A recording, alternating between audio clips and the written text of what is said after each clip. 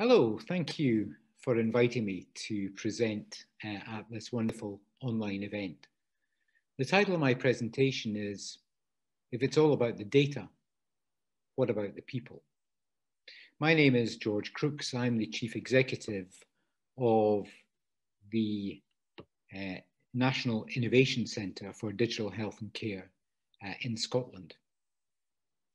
Our role is to address the societal challenges that Scotland is experiencing across the health and care sector using digital tools and services appropriately, and therefore address those challenges, but equally importantly, create economic advantage for Scotland and the UK by creating opportunities for Scottish businesses to develop next generation tools and services to serve the needs of our citizens, but also to create opportunities for inward investment. And I and my organisation are always on the lookout for like-minded organisations to collaborate with, because as everyone who's attending this event knows, it's a tough world out there, particularly in health and care at this moment in time, and finding people who understand that services are not sustainable in the medium, let alone into the long term,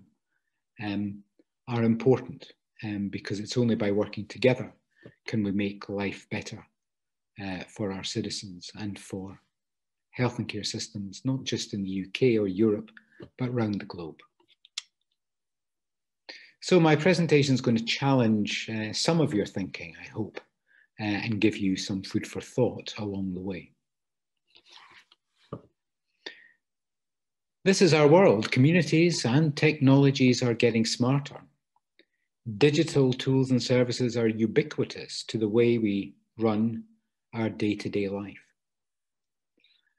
But for those of us practicing health or care, wherever you are, when you step into your work environment, you often set the clock back 5, 10, maybe even 15 years in the way our organisations use technology, and in some cases even how they understand technology.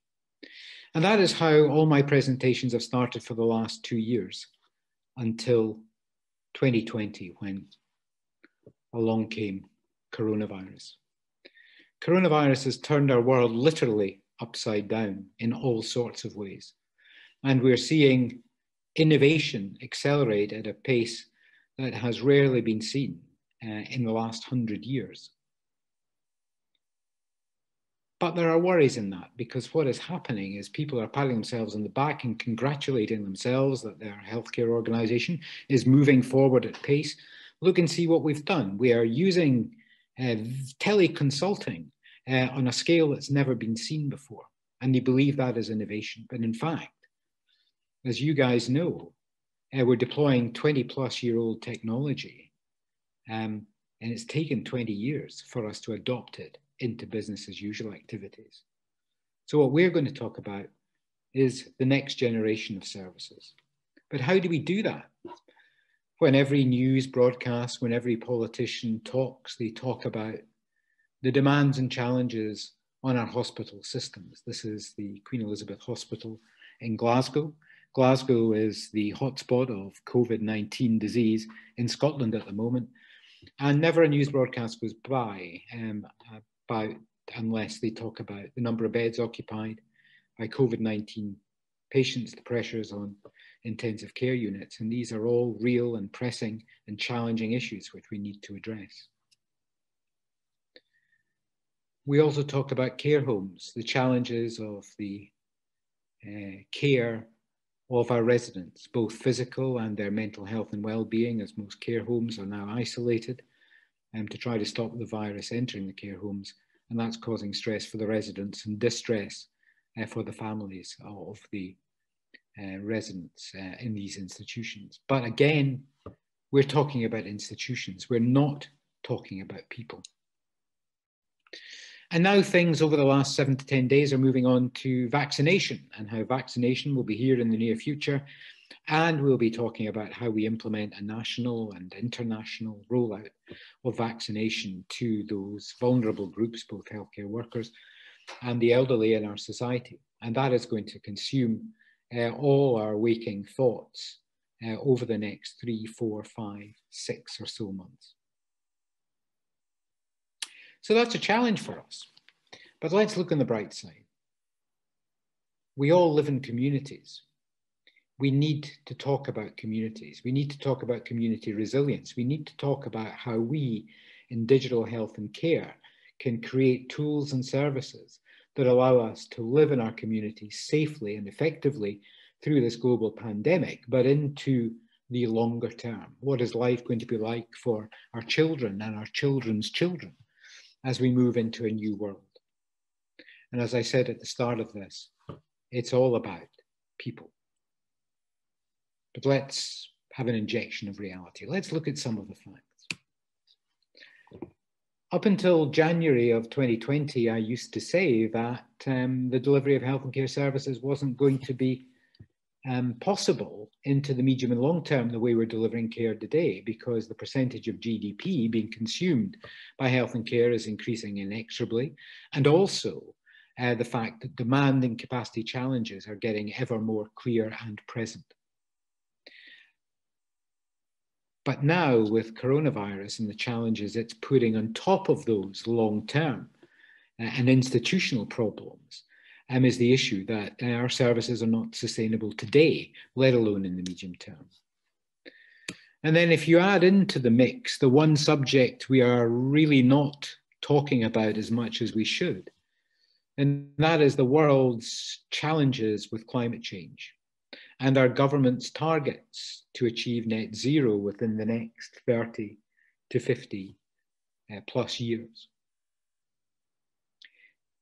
Climate change is going to be a greater challenge for global public health than the coronavirus ever will be. And we need to make sure we sort that out. And healthcare around the world generates about 6 to 10% of global CO2 emissions. Less than 5% in African countries, just slightly over 10% in the US, and round about 6% in Europe. So there's something we can do about it. We know that the main contributors to climate change are travel and the supply chains for health and care, particularly supply chains into our health and care institutions. At the moment, we spend most of our money on treatment. We need to shift that balance to focus more on prevention, detection and anticipation, and on independent living, and much less in intervention.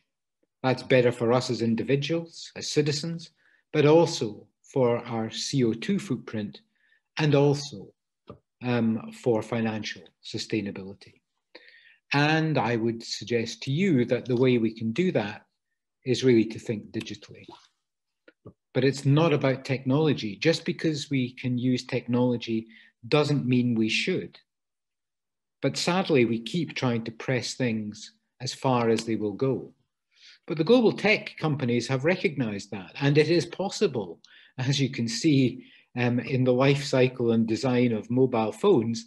They got smaller and smaller as technology improved, particularly battery technology, but also you could miniaturize the internal workings. When people realized, hold on a minute, this device is almost becoming unusable for people. And now our mobile phones are getting bigger again because we need a bigger screen size, because the user experience is what it's all about. What does that tell us? Once again, it's all about people. But what I would say in this context, it's all about you as an individual and me. And what if we changed our thinking and we stop investing millions of euros or dollars or pounds sterling in technology that is there to serve the organizations that deliver healthcare or the people that work in them?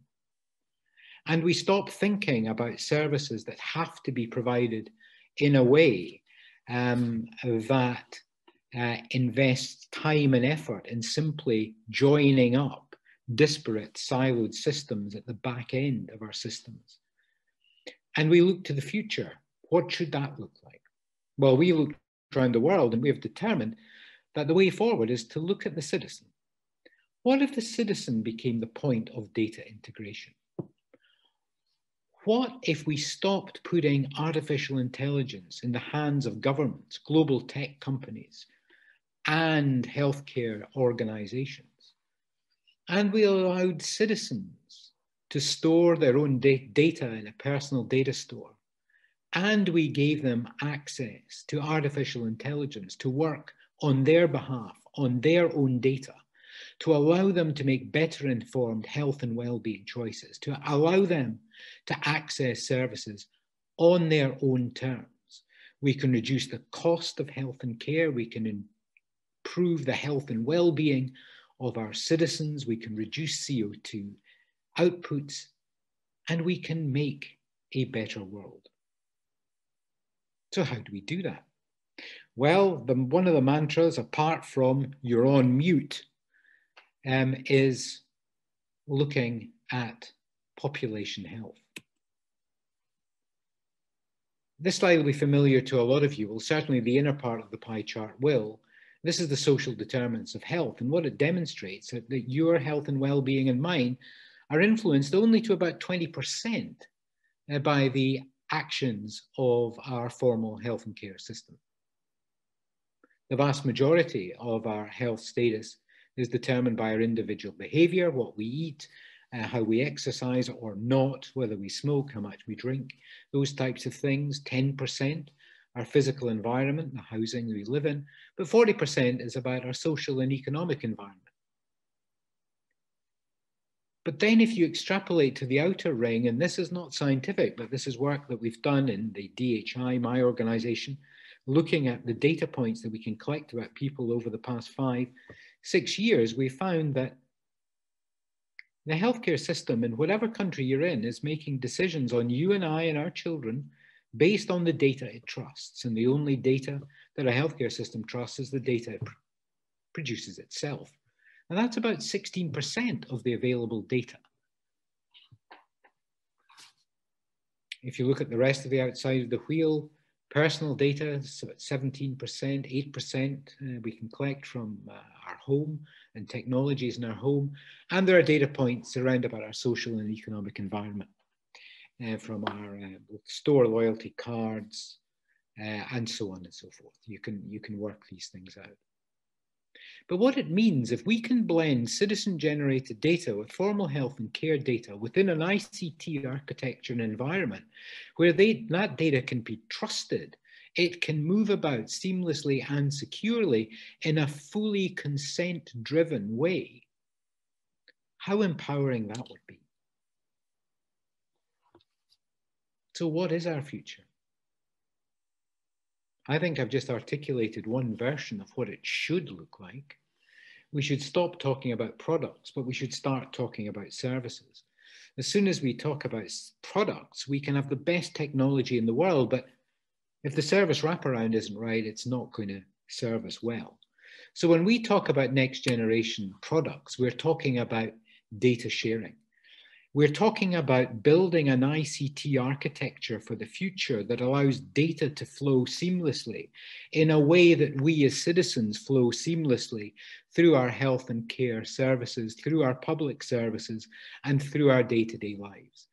Because if we can understand the lived experience of us as individuals, as you as a patient, we can actually make better informed health and care planning decisions, but more importantly, better informed management decisions. And that will serve us all well. So what we're suggesting we think about is how can we bring the Industry 4.0 toolkit into the health and care space? We have built an ICT architecture that allows this to happen. It's based around a data exchange layer that is consumer facing, linked to a personal data store and into back-end health and care systems. And we've linked a number of products to that. Some established things that you would expect us to do, blood pressure cuffs, falls detectors, algorithms that can express risk and suggest clinical interventions that are appropriate. But equally, it's linked to Google Fit and Apple HealthKit. So any consumer device that links into those can also link into your data exchange, and we can move that into the electronic health records within a healthcare jurisdiction, and we can take data out from these back-end databases into your personal data store, and we can empower things. Now, we were using this as a simulation environment, but what we have done now is that we have based Scotland's digital architecture to cope with the COVID challenges on that environment. And now it is live and it is running a number of clinical services, and I'm not going to go into the detail of those just now because all I want to do is to challenge your thinking. So what will the world be like when we say the citizen becomes the point of data integration? And we're in a world where a number of data exchanges are sitting there to allow our data to flow seamlessly and securely. An ICT architecture is built by regions and nations that allow fully compliant, consent-driven decision-making by you and I, who can see our data, who can work on our data on our behalf, and how that data can flow into back-end government systems, health insurers, NHS systems in the UK or other health and care systems around the world, in a way that allows that data to be trusted and to be used in clinical health and care provision. So we need to understand that. And people at this conference have got some of the answers. We have got some of the ideas, and you who are listening to me will also have some of the solutions. And we need to understand how we glue all those things together into a coherent offering. So events like this are important. They are the catalysts for conversations that need to keep happening. So I would encourage you that you use these events to make connections. You use events like this to make contact with myself and my organization and like-minded people, and we can see if there are synergies for us to work together. Our environment is there to be used to test theories, to test thinking, to move the argument forward. And we are moving from Industry 4.0 to Health 4.0, but beyond that, Health 4.0 says the hospital is a factory, and we're going to optimize pathways to drive efficiency. That's a simplistic view. Our world needs to be Care 4.0, where the person, the citizen, is that point of integration. We use technology to build communities, to deliver co-managed care, to empower individuals to take more responsibility for their health and well-being and the delivery of their own care. And we do that using the tricks and tools that global tech companies have been using for years to keep us loyal to their products, and that is personalization. But personalization, recognizing that the healthcare world is complex, and we have to celebrate and plan for the management of that complexity by creating flexibility in how we deliver services. Because it's all about the citizen accessing care on their own terms, in a way that suits them, in a way that benefits them, in a way that they can actually participate. They can be not only the actor, but also the director. I just want to leave you with that thought, and thank you very much indeed. That's my presentation concluded.